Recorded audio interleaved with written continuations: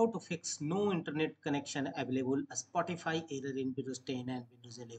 And to fix the first workaround is end process of Spotify.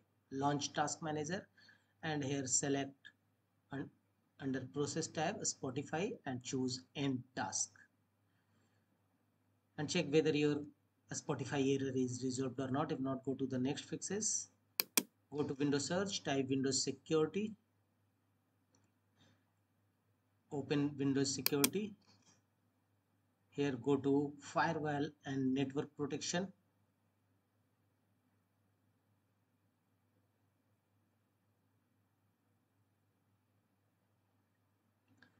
Click on it, scroll down and choose Allow an app through Firewall.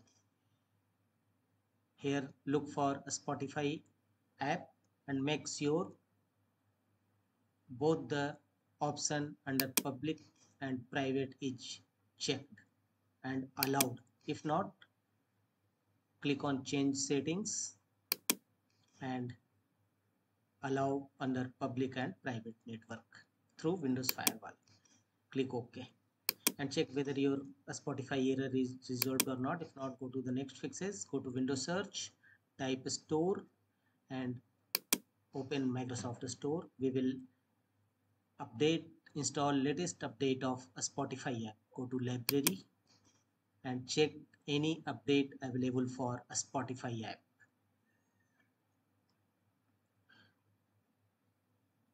Here no any update available. If any update available, it will show here and you should click on update option. Now launch a Spotify app. Here click on your profile icon and choose settings and clear a Spotify caches. Go to scroll down and go to the storage section and here you will find caches. Click on clear caches.